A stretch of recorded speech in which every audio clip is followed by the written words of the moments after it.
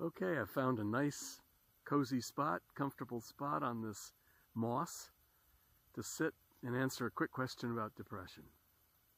The question is it normal to give up being productive in a depressive state?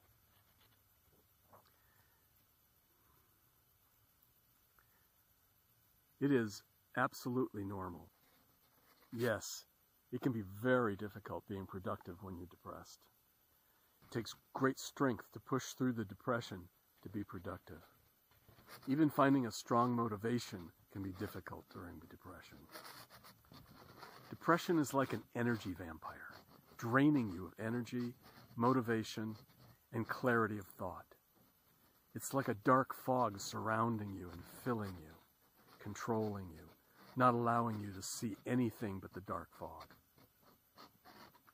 When I was in clinical depression in the 1980s, I had to hire a personal assistant to live in my home, to take care of all the cleaning, cooking, and other household duties. I had to give up being a psychotherapist during that period of my life, but fortunately I had a little recording studio. I only had to work 1 week a month and made a great deal of money. So I had money to do the things that I needed to do. Other than that, all I wanted to do was sleep and die. Even working 1 week a month was difficult, but I did it anyway. Something deep inside me kept me going during that 1 week a month. And I lived like that for 3 years. The trick is to find the motivation, commitment, and energy necessary to overcome the depression.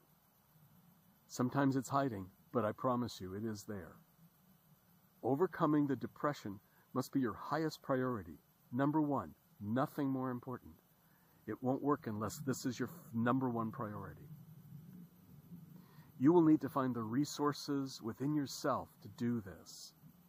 It's a lot of work. It takes real commitment. It takes time. But you will accomplish it. Believe me, the energy you need is already within you. A good therapist can help you tap into it and use it.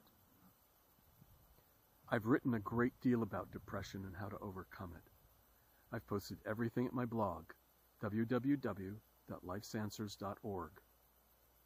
You're most welcome to read more there, work with the tools, the lifestyle changes, the meditations that I've posted there. Everything is outlined. All the strategies are there. I've even posted the first edition of a book called Freedom from Suffering there that you can read online that outlines 14 steps to getting rid of depression. If at all possible, though, enlist the help of a good therapist. It's really important. This is an investment in your future, in your life.